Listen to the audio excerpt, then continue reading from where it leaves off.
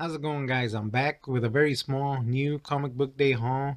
6 books this week, which is great. But let me get right into it. It shouldn't take long.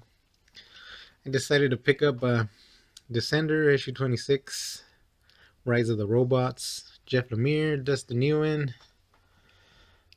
It is the final issue in this arc, so I'm guessing they're going to be taking a very long break before the next one.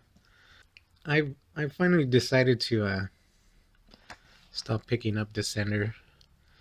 Maybe once the new arc hits a trade, maybe I'll pick up the trade. I don't know. Then I have a Misfit City issue 7, which I thought was going to be a 6-issue run, but I believe they're going for 8 issues now. Kristen Smith, Kurt Lustgartner writing, Naomi Frank Case. I really do like Naomi's art. It has been very whimsical, I guess you could say. And the story's okay. But I figured a 6-issue run would have been nicer. I don't know. Final issue here. Kill the Minotaur, number 6. I believe it is the final issue. Chris Paceto and Kristen Cantamessa. Lucas Kettner on art. Very cool, grotesque art. And if you don't want to read, I believe it's going to be a movie now. At least that's what the writer said last issue. They were in talks with some studio. Someone's going to make a movie out of it. Who knows? If it's as graphic and violent as the comic book, I'm sure it'll be great. Then I have Deadpool vs. Old Man Logan, issue 2. Declan Shalvey doing some writing. Mike Henderson on art. And I was wondering why Mike Henderson sounded so familiar.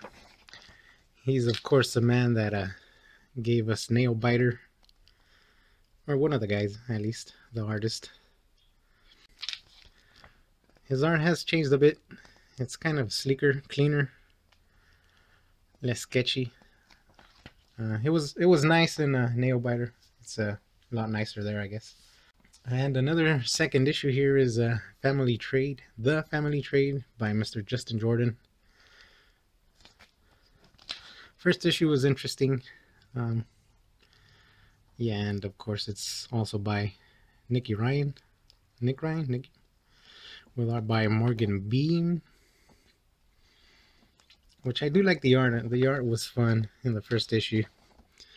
The story had a lot of it was a lot of backstory, a lot of explaining and dialogue, and hopefully there's less of that in this issue. I'm sure we all need to get a backstory on this whole island of it's a weird island. I don't know.